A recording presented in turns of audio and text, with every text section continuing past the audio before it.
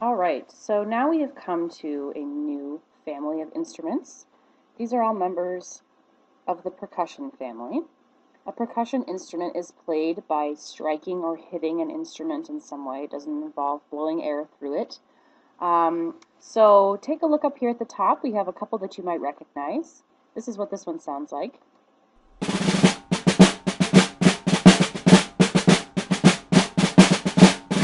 So this drum actually has springs on the bottom of it that have that sort of vibrating sound going on. That is known as a snare drum.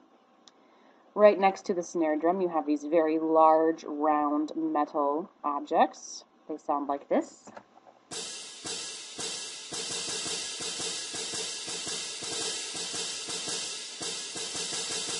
These are cymbals. Now these particular cymbals you actually hold with your hand, and that's why they have straps on them. Cymbals can also be part of this instrument down here, because you'll notice some of them are mounted on stands that you would strike with a drumstick.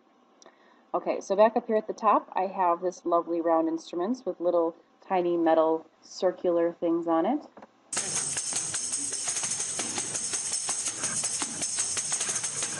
Okay, that's the tambourine. Next to the tambourine, I have the castanets, which are actually played with your hands. They're two blocks that you tap together. Don't have a sound clip for that one. And I also have the bass drum over here. This is actually a bass drum that's on a stand that you would play like with a band or an orchestra, and you just strike it. It only makes one low sound, just a low booming sound. Great for keeping the beat. Down here you have two very similar looking instruments that have a keyboard on them actually, and it's the same setup as a piano keyboard, although instead of using strings that it hits with a hammer, these you hit with a mallet, and so you can choose to play a melody line very similar to how you play the piano. The one on the left here is made out of metal, and so you play it and it sounds a little bit more metallic actually when you hear it. Here's an example.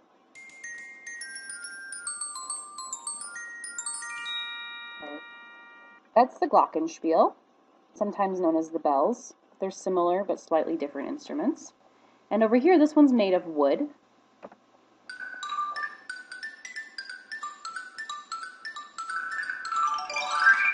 Okay, it actually sounds wooden. That's the xylophone. The larger wooden cousin of the xylophone is known as the marimba. You might be familiar with that one. Down on the bottom left, you would see this instrument or set of instruments, most likely in a band of some kind, a rock band.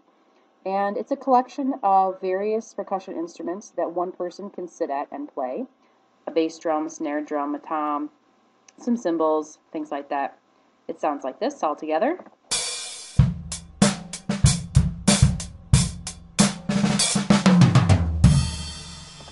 That's the drum kit or the drum set. Over here, this very simple instrument is just made of metal. You hit it with a metal mallet, and it sounds like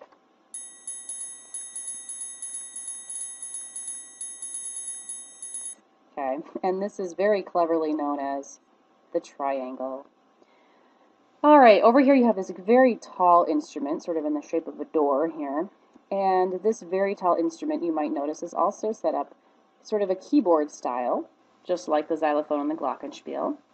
And you play this with big mallets. You stand in front of it. It has a pedal on the bottom that you can use to make them ring longer or stop them. And it kind of sounds like really big church bells. Take a listen.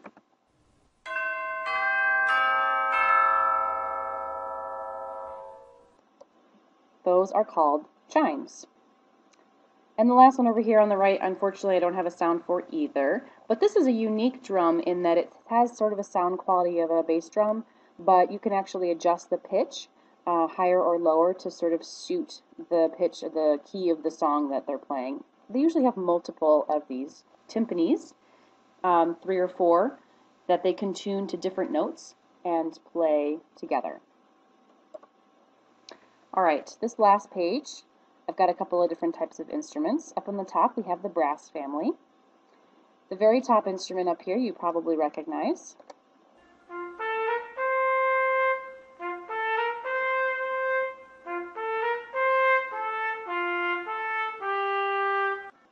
That is the trumpet. It's played with three little keys here. The brass instruments are a little bit different than some other instruments because of the mouthpiece. If you'll notice, they have a small, round metal mouthpiece that you have to sort of buzz your lips through to play. Here is a slightly larger brass instrument than the trumpet, and it's played by sliding this part of the instrument out and back in again.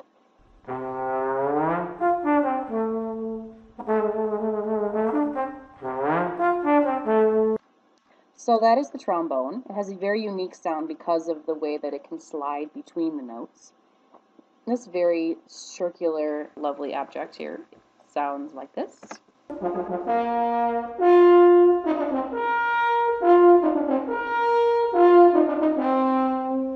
You might recognize that theme song. And that is the French horn. And the largest of the brass family is over here. It has a very low sound.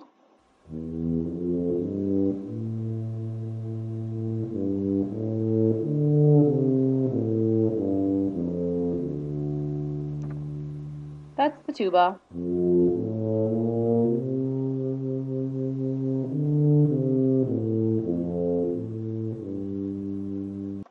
Alright, and on the bottom we have all of these instruments here are all they're technically, some of them are percussion instruments, and this one's electronic obviously, but they all have something in common in that they have keyboards.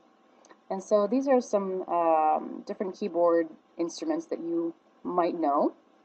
I assume that you're familiar with this large black one right here. I think everyone has seen one of these at some point in their life, maybe even know how to play it a little bit. Here's what it sounds like.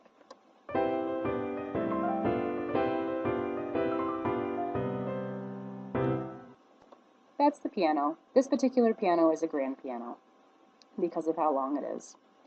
Its much older cousin, and you'll notice it has the black and white keys reversed, and this particular one has a double row of them. Isn't played very much anymore, but is often used with orchestrations to create a very unique sort of sound. Listen in.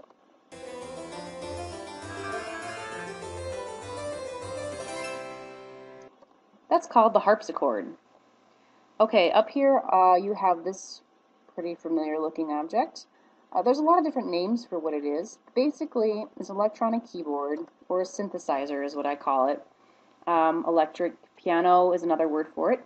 It's an electronic instrument, and therefore it has the ability to mimic the sounds of a variety of different types of instruments, not just the piano. You guys are familiar with them because they're part of the many loops that you have in your synthesized loops. I don't have a sound effect for that one, unfortunately, but you guys all know it. Synthesizer can basically make almost any sound. And last but not least, we have down here this gigantic thing called a pipe organ. And it is actually played by using a keyboard to open up pipes that send air shooting through these very long tubes that sit on top of them. And they create a pretty unique sound. They're gigantic instruments. You only see them in a couple of spaces, performance halls, churches, etc. So listen in.